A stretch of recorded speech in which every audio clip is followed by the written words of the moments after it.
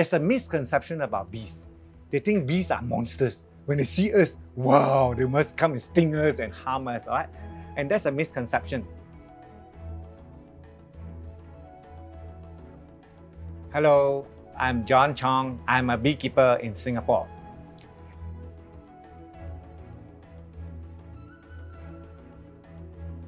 Right now, at my new operating center at the Singapore University of Social Sciences, I have the local honeybees, the Apis cerana. Bees, basically, they want to survive. Bees are more interested in collecting nectar and pollen for their own brood, for their own survival. Bees only sting when we want to harvest the honey, when we provoke them, when we want to cut the honeycombs, when we harvest honey. But how many of us in Singapore will go around every day at a daily task, go around harvesting honey? Very unlikely. Bees are responsible for 1/3 of our food sources. Imagine that if without bees, just through pollination, 1/3 of our food sources will be gone. No doubt Singapore is not an agricultural country, all right? But we need food as well. As Singapore, we benefited from the pollination of bees in other countries. That's why we have food sources from all over the world. There's no lack of food.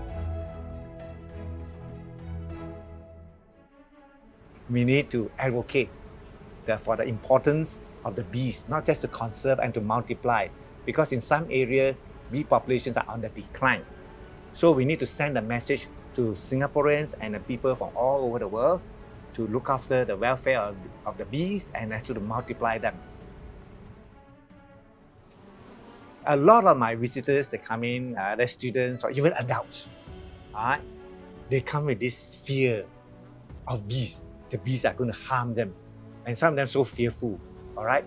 But after encouraging them, after demonstrating to them, and after they had a personal encounter with these bees by taking photographs with the bees, and it gave me so much satisfaction to see the faces filled with glow and confidence. Wow, they say, now I'm no longer afraid of bees.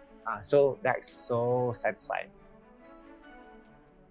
In terms of beekeeping, the major challenge is our bees don't have enough nectar. Even the place I have is limited. And then if you want to grow, the bees need a lot of flowers in great intensity and concentration. If you look at every flower, the flower contains only very tiny little pollen and tiny little nectar. But the bees don't complain. They will just go and get this nectar. And then once they collect this nectar, they will so-called value add to the nectar and change it into honey. And then once they value add to it, they also multiply it. So I think for me personally, I also want my own children to cherish whatever little they have, and then to add value to whatever they have, and then to multiply it. And then once we have enough, we can share. So as an educator, we always want our students, or as a parent, we want our own children to be hardworking, to be productive. And all these values, I find that I can use bees as to teach and to encourage my students or my own children to become as productive, as hardworking as the bees. Bees in whatever places that we can do so safely without causing alarm to anybody. So although this is a small start, hopefully every garden, every rooftop in Singapore will have a colony of bees. And my mission is to make Singapore and society bee-friendly. As a community, I think in order to make our society and Singapore bee-friendly, my effort alone is not enough to make Singapore bee-friendly. We need a collective effort. We start everything from small, but I see there's great future in this.